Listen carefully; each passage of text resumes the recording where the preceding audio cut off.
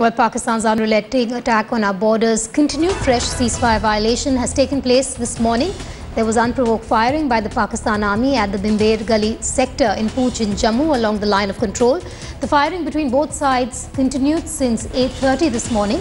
Mortars and automatic weapons were used by Pakistan to target Indian positions.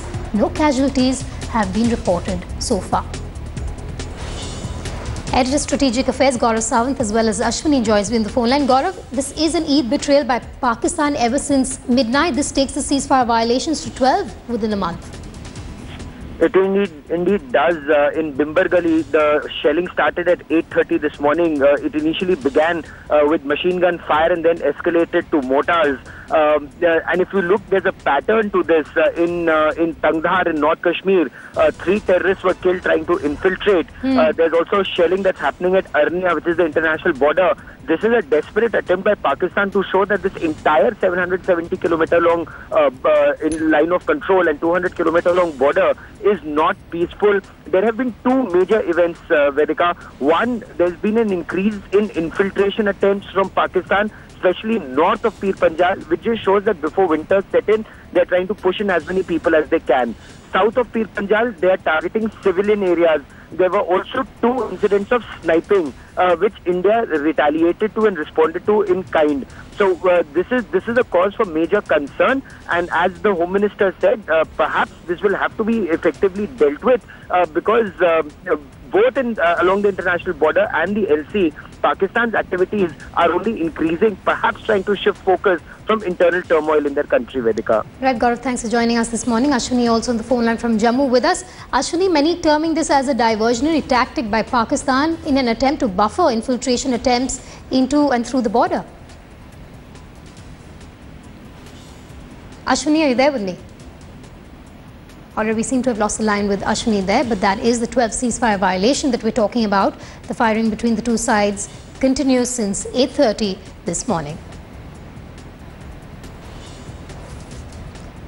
Defence expert General P.K. Hoon also joining me on the phone line.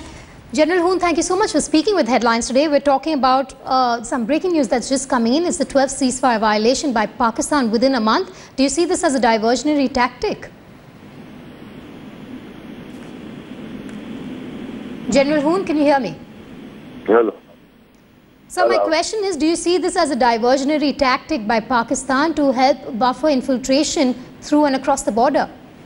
Listen, this is not a diversionary attack. This is definitely something that they are playing with.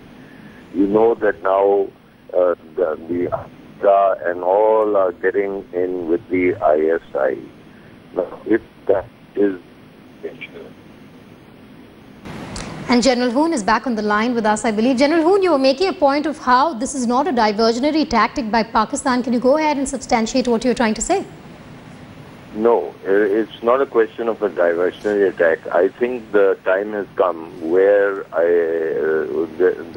I won't be able to tell you as to what we will do, but we have to take some very severe measures because previously, right for the last 4 years, 5 years, 6 years, you've seen what has happened. They are crossing, they are breaking the rules, they are killing. I think the time has come when we had to be offensive.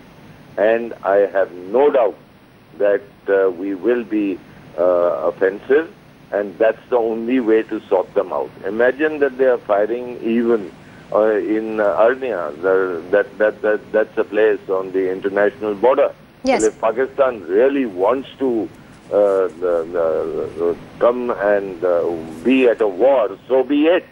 I think that we cannot sit for very long, and I have no doubt that steps are being taken, will be taken, and we'll give them a big hit. But where, just leave it to the planners. All right, General Hoon, thank you so much for joining us on that story. Well, General Hoon there demanding a tough stand by India as far as these ceasefire violations are concerned.